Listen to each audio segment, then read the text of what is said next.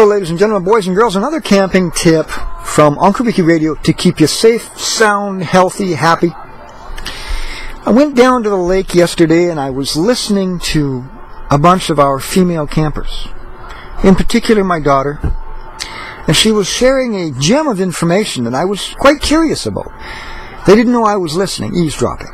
And she said, she had a group of women around her, and she said, whatever you do not put your feet, when you're in the lake, don't put your feet and jam them into the sand.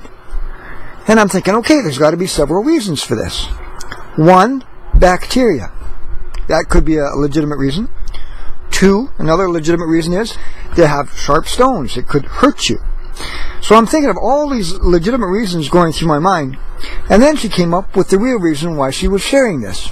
She turned to each of her family female campers and she said, you have to avoid jamming your toenails into the sand because it will rub your toenail polish off. You get that? It'll rub your toenail polish off. We are camping people. Why would you worry about rubbing your toenail polish off when you are camping? And then she brought out her foot and she said, see, happened to me. And she has a beautiful ornate pattern of, I don't know, little flowers or little things painted on her toenails, and some of it had rubbed off, and it's very, very traumatic. So, women campers, we're going to share this with you to lessen your trauma.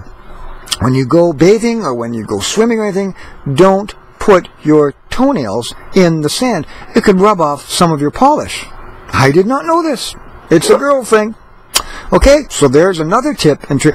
You're going to learn to love these tips and tricks. Only from our family. From our family to yours. Talk to you later. Bye-bye.